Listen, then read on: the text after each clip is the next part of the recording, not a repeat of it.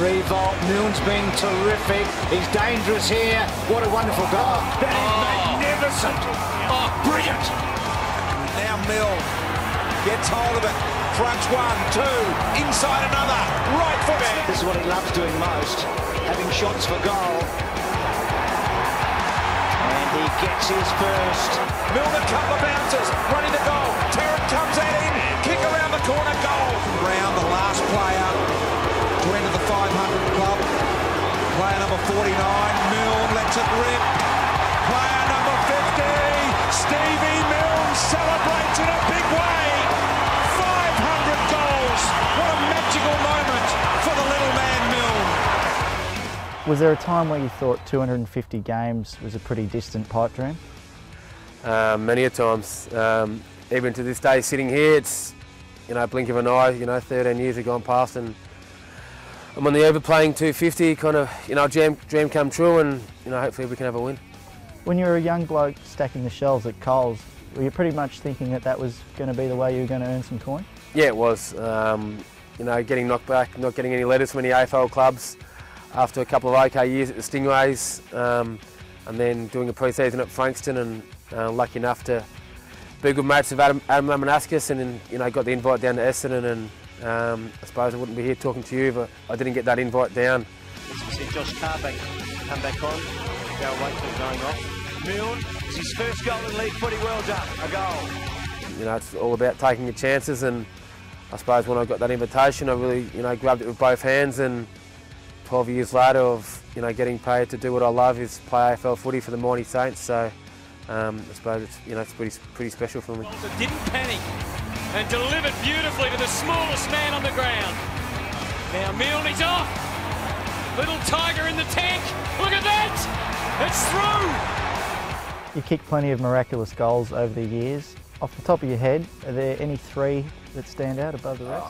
There's not really. The one that set shot against Collingwood in the grand final to get us really close, probably plays on my mind a lot. One against Port Adelaide, along the boundary on the right hand side, and gave it to the crowd after. They're probably my two favourite too, and a couple of lucky ones, here and there. But there's no one that stands out except probably that one that nearly got us over the line in the grand final. Got us very close. John Sando kicks inside the forward 50, and the mark is taken by Milne. He's been able to mark the ball in contested situations. Milne tells in the margin, 1 point. Very few players experience what it's like to kick 11 goals in a game. What are your memories of that night against the Brisbane Lions? Well, they don't come around much. It's only come around once in 250 games, and I've been waiting for it to come around again. It's one of them nights where everywhere you run, the ball just kind of lands where you run and stuff like that. And I was lucky enough to kick pretty straight that night. I think Mum and Dad have still got the DVD from the archive to keep it in the lounge room. But no, it's one I'll remember for a while. Goes short to Milne! And Stephen Milne will line up for goal number 11. Listen to the crowd. Milne's got 10 straight.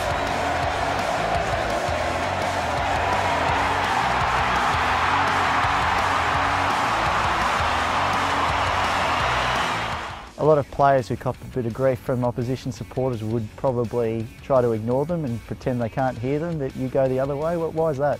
I just suppose it fires me up, and people go to the game to get a bit of entertainment, and they get fired up as well. So just give them a little bit of a fist pump and just to say g'day. There's nothing wrong with that. And there's other cheer squads that are a bit more full on than others that you like to get into it a bit more. But it's just part of the game and all a bit of fun on the field.